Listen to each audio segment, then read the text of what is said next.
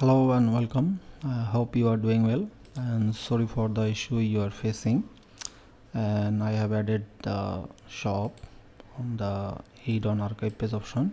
So this option wasn't there in previous version. I have added the option, and let's see the shop page.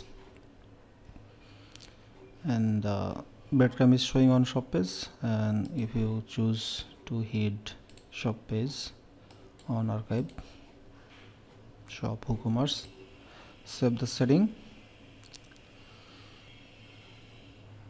and option is saved. And let's refresh the shop page.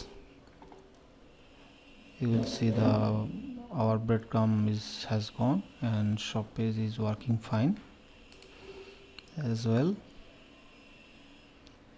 Hope this will fix your issue, and this breadcrumb is WooCommerce breadcrumb, and hopefully I will add an option to hide the breadcrumb from WooCommerce.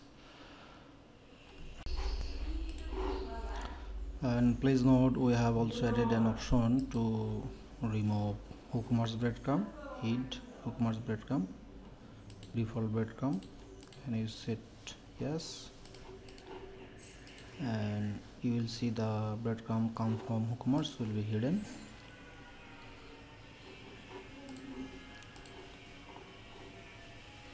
You see there is no breadcrumb and from our plugin or from WooCommerce. Hope that will solve your issue.